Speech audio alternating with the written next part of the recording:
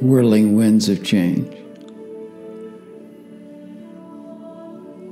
Test how deep we've sown our seeds.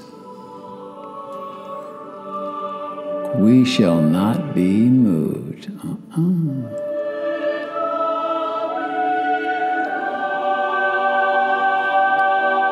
Yeah, do your work, sow your seeds.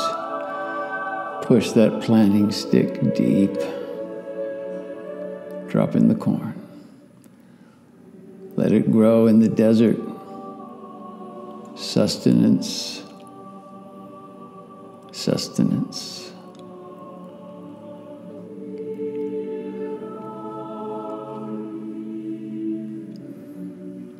And that's what today's Gua is about.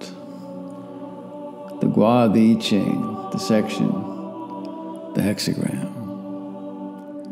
To tap into the wisdom of the Taoist philosophy and thought. And we come to listen to be taught. There's always room for more, always room to know more, and certainly always room to be more. This week it's number 12, Pai. Being separate. Decline. Yeah.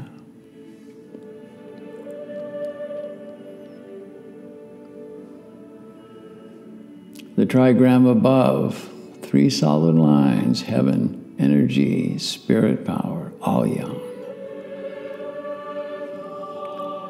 The lines below, the center of the earth, responsiveness, broken lines, feminine. In this hexagram, the feminine supports the masculine, yin supports yang.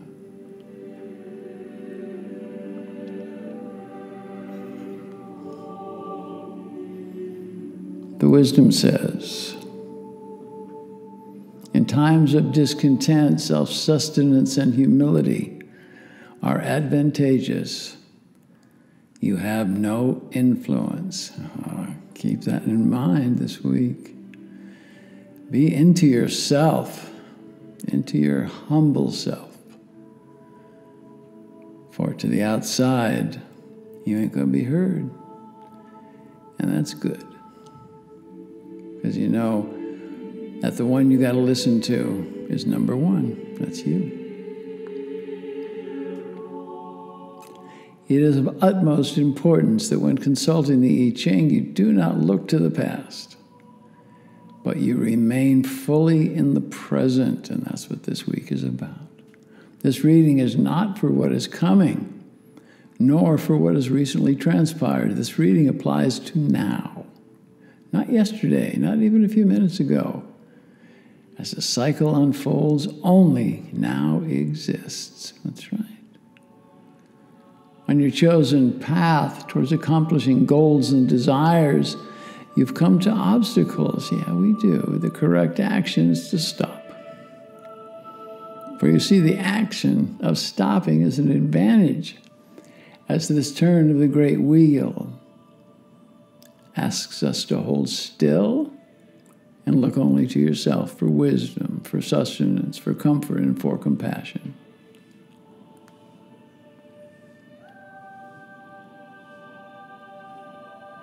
You got a surprise. Your obstruction came out of nowhere. It hasn't been gradual. You haven't slowed down and got ready for it. So you may react like you've been under attack and feel you got to confront what's blocking you, who's blocking you, and that is not the action right now, not the appropriate action. The work, capital W, now will be accomplished by looking within for the sustenance and for the energy that we need to maintain our physical, our emotional, and our spiritual equilibrium. And this is what's important now. It's not to go to battle, but to move in sacred stillness.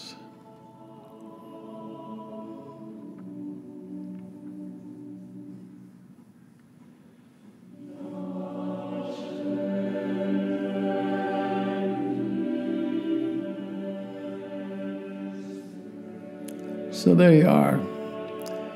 You've hit a block and a lot of stuff's coming at you.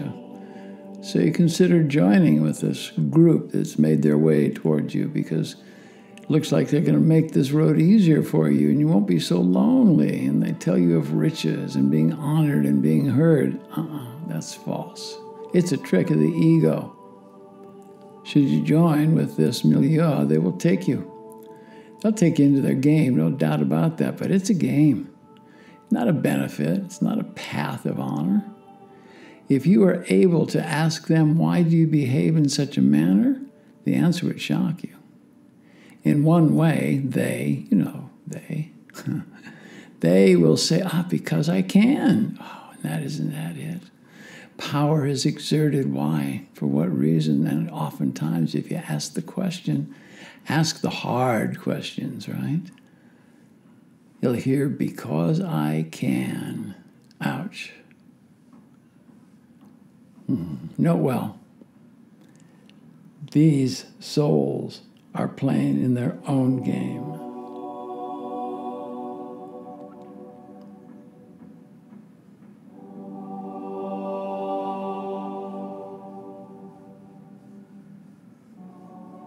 Let them have their game. Leave it to them. For were you to join with them, this confused configuration of souls, even in cordiality, you'd be destined to fall. You'd be destined to fail. You're advised and to continue of what you know is correct. What is the correct way of behavior, the correct way of action? Don't be taken off your track. Just because they're going to try to make it look easier for you, because sometimes it just ain't easy. Knowing that obstacles such as the ones that you're encountering, they're temporary. They'll fade. I'm going to cause you to go into retreat, and that's good, because when you come out of retreat, you're going to make your own moves of correctness.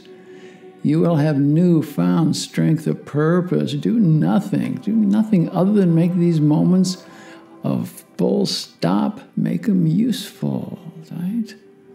This period of stillness and retreat will allow you to access what you have learned, what you've studied, what you've embraced, what you've gained. It is in you, waiting to be accessed right there. Relationships and associations, it can be really challenging during this cycle that this Gua's talking about. You see, the benefit is not to engage in any conflict. No battles, no arguments. If you do, the outcome is not going to be beneficial, and it's possible that you'll destroy what will, in the near future, create benefit, right? As you make your way to your personal goals, there are times when you come across dark souls. Dark souls who are a reflection of your shadow. People with little humility or integrity. You know they're not your soul tribe.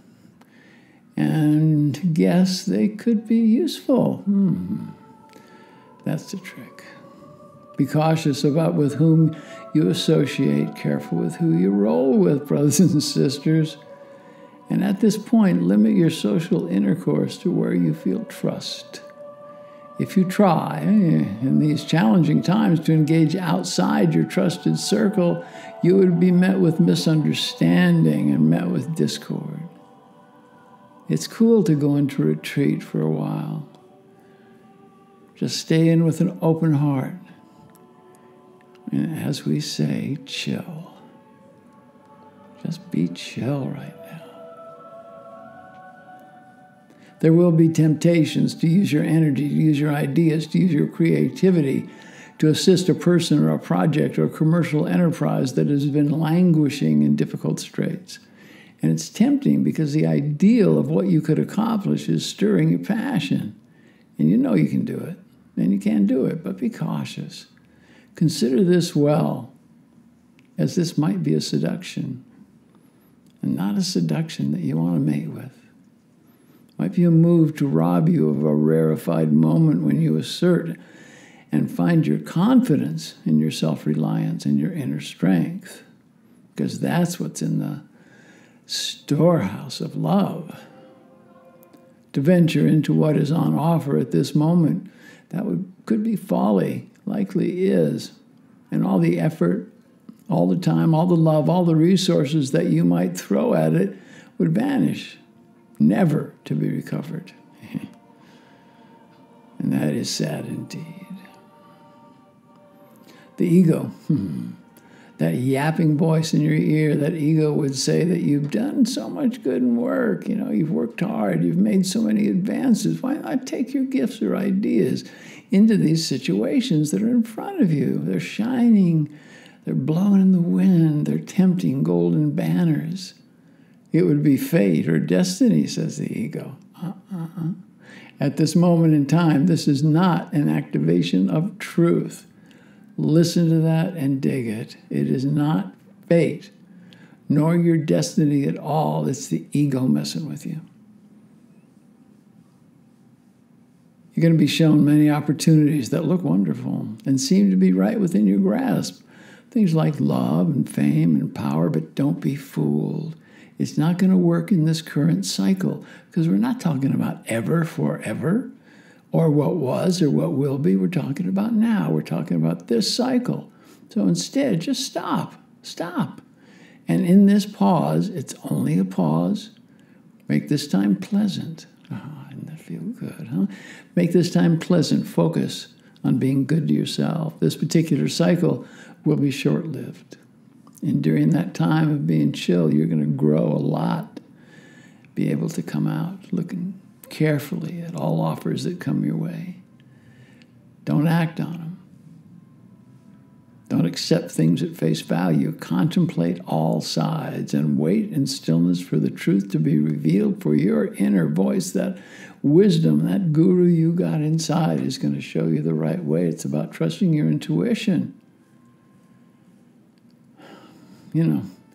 We're given to make those kinds of moves because we're finding interference and trying to get things done, or trying to have your mate or your tribe or your associates understand you, and that's natural.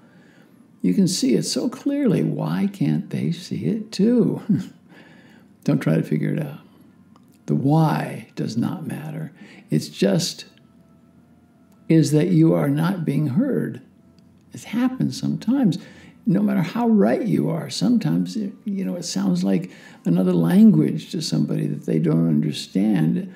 And that gives you this opportunity to stop. If you refuse, you could bring danger on the physical plane. You could bring danger on your emotional levels where you are vulnerable. Being vulnerable is good because you've been working on both. And you've been having a hard time finding your balance. So just chill, ease up. Do not fear the darkness on this part of the cycle. This darkness, which is in the natural order of things, will pass. And you'll be left with a clarity that will give you confidence and will give you strength. Decisions that you're going to make and the actions you take out of stillness, out of this time, are going to be blessings. Decisions will lead to a time of progress, abundance, and fulfillment. Know that fulfillment's close. But if you don't pull up on the reins, whoa, trigger. If you don't pull up on the reins, now you would cloud your vision and diminish the energy necessary to receive and to embrace the gifts that are hidden. Walk into the mystery with no fear.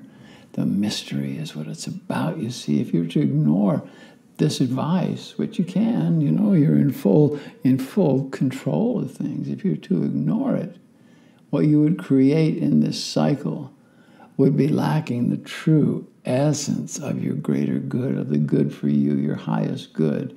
No matter how good and forward-thinking it may be, what you're saying is going to be overlooked. It's going to be ignored.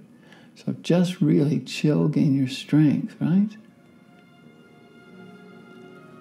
The appropriate conduct at this time consists of strengthening your resolve.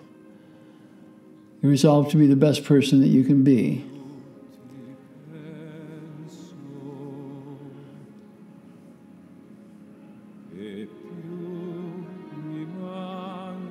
That time being morally and ethically strong at all times as you're moving forward. Because by strengthening your resolve, you create the elixir that will serve you well. That elixir is to be and act with dignity and integrity and kindness and compassion. Those 4 magic words, dignity, integrity, kindness, and compassion. Go within during these days and continue the work that must be done. And know that anything new or that which looks like it would achieve glory or riches, it's got to be put on hold, temporary, on hold, while you regenerate yourself. You know, sometimes incredible things come towards us, but we don't have our stuff together enough to receive it, no matter how good it is. If we are weak or we have not done the work, or if we're exhausted, what comes your way, it's just going to go away. It's going to fly away. But if you hold on, you can activate free will. During times of obstruction like these, it will be of great benefit to play, to have fun, make love, not war, and be fully in joyous celebration. I like the phrase, dance like you do when no one's watching. Do it. Maintain an open heart in your stillness, for this cycle of obstruction is going to pass. And as old Thich Nhat Hanh says, walk with peace in every step. Amen.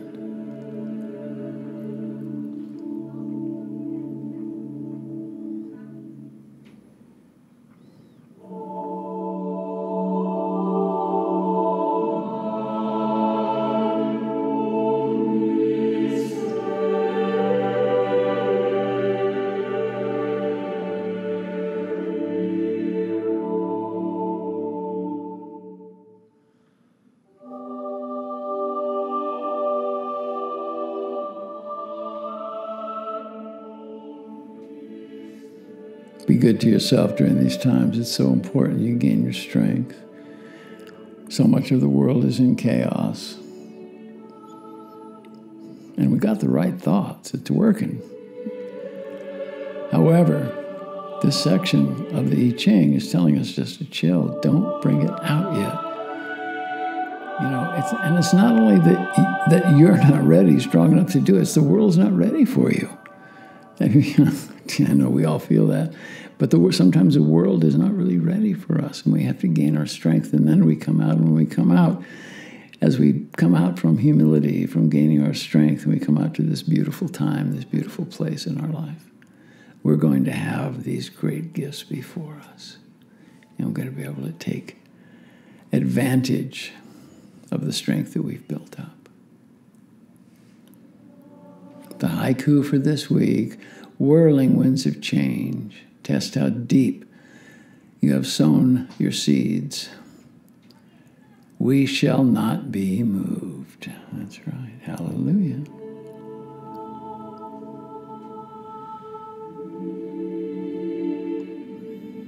I spoke last week that we've got a fundraiser coming for the book that's coming out. I've written a book of the I Ching. It's going to be something you can keep with you, different from the weekly. I'm going to do a fundraiser to get it out myself. And you'll be hearing about it. Any support that you can give us, you'll see how to do it. So, as we plant our roots deeply, we listen to the wisdom of the Yi of the I Ching, the old Taoist thought 3,000, 4,000, 5,000 years ago. We take that walk. And we feel that so deep within us. As we come into our solitude,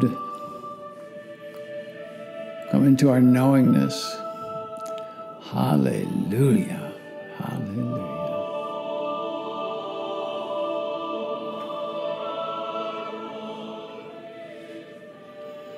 Namaste, my brothers. Namaste, my sisters. Be good to each other. Take gentle steps As you walk in the forest, you walk in the woods, you walk in the desert, you walk in the city, make sure you're not stepping on anybody's home, right? There are little homes right below your feet. Don't step on them, walk around it. Do your best not to stomp out that ant or that beetle or that bug. It'll pay off.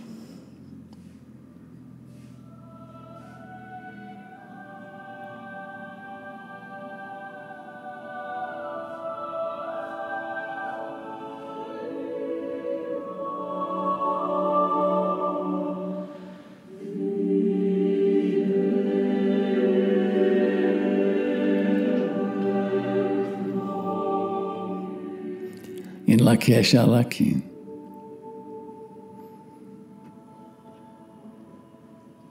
I am the other you.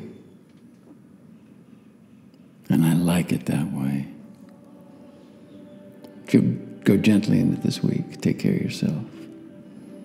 Love the ones you're with.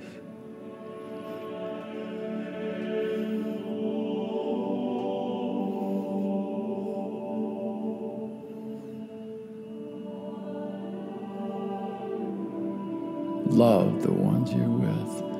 Namaste, y'all.